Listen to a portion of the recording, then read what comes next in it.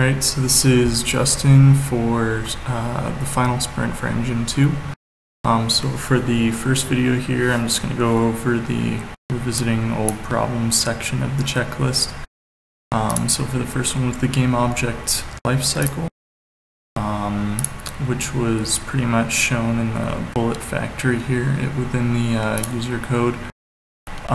So really the important functions here with the create bullet, which basically adds things, or it checks the recycled list to see if it's empty, and if it is, it creates a new bullet. Otherwise, it's going to start popping things off of the recycled items list and using those.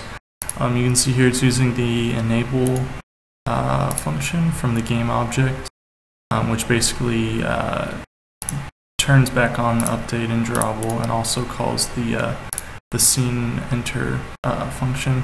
Also does the same thing here for disable for the deregister for draw and update with scene exit. So just the opposite setting there. The other one was so the opposite of that was the recycle bullet, which basically drops it back into the recycled list. There. So then next up was the scene class.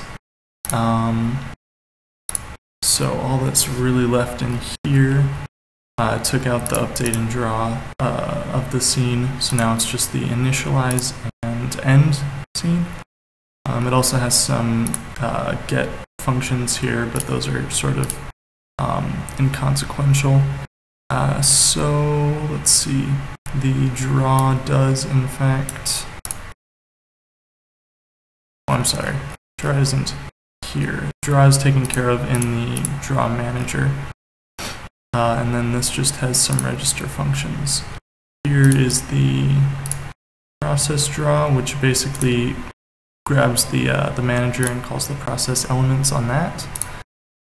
And then let's see. So then other than the scene changing, this all is fine here. Does the same thing for the update. So the order, you were saying that the order of things matters here. So this is all set up properly here. So I do believe that's all good with the scene class. The camera manager just had some slight additions to it because now it has the 2D camera held within it. Other than that, it just has, it contains the 3D and 2D camera pointers that it controls. And then just the position and rotation and everything for those. It also has the God Cam. The God Cam I didn't put into the game right now because, well, we're supposed to turn it into a game, so I just took it out.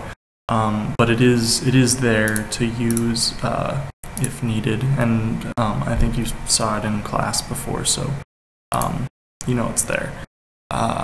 So that's good for that. The time manager, I don't think I actually touched it all since 374, so I don't think we had any additions to any of this, so that's fine. And same thing for the God Cam. That was there to help us test all the collisions and everything. But anyways, that's that for the first video. Thanks.